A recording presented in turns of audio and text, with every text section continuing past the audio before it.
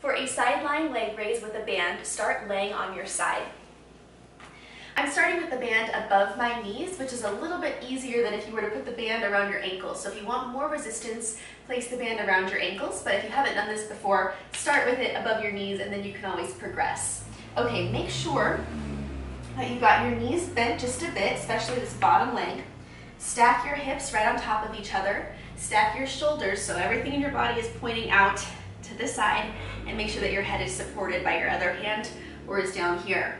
Now straighten your top leg and turn your toes diagonally down toward the floor. The reason for this is that this is going to help us to target our glute medius and glute minimus more than if we were to go here, which is what you'll often see, and that's going to engage our hip flexor more. So we want to get rid of that overcompensation through the hip flexor. We want to really squeeze through here as we lift straight up and down. You'll start to feel this on the top side of your glutes, straight up and down. Now notice I'm not going super high with this, right?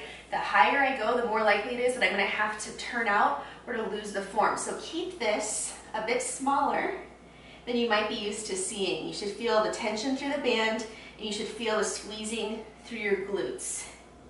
And keep going.